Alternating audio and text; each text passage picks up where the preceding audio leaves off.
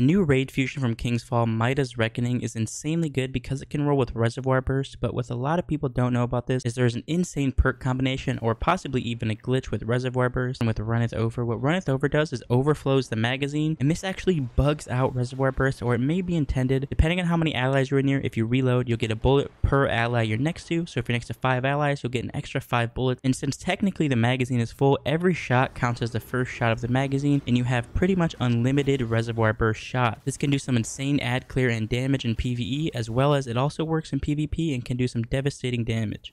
What do you guys think about this fusion and this perk combination? Let me know in the comments below. Bye.